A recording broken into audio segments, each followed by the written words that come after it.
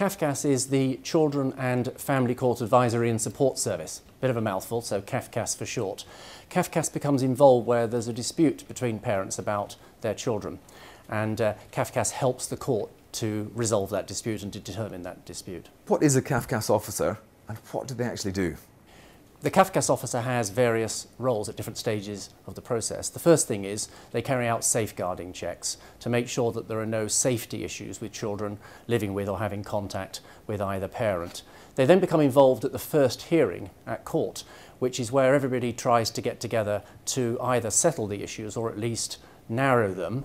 And then if it goes further than that and you're going to end up with a final hearing, a report will be prepared, and that should contain recommendations and conclusions to help the court make a decision about what's best for the children. You mentioned a court report there, so what does that court report actually entail?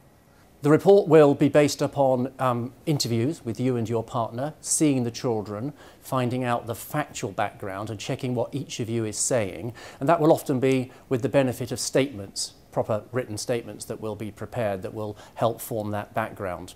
They will then have regard to what's called the welfare checklist in the Children Act 1989, and that's a guide, if you like, for the court and everybody involved as to the issues and factors that are really important. So, for example, what are the ascertainable wishes and feelings of the children concerned in accordance with their age and their ability to understand those issues?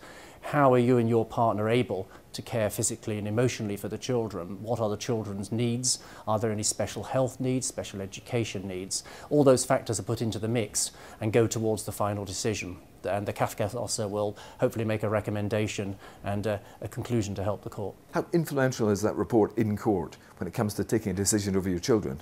Very influential. The Cafcass officers are trained social workers with experience of working with families and children, and their views are taken very seriously by the court because they're experienced professionals. But that doesn't mean to say that the Cafcass officers' conclusions will always be followed. There will be cases where they won't be followed.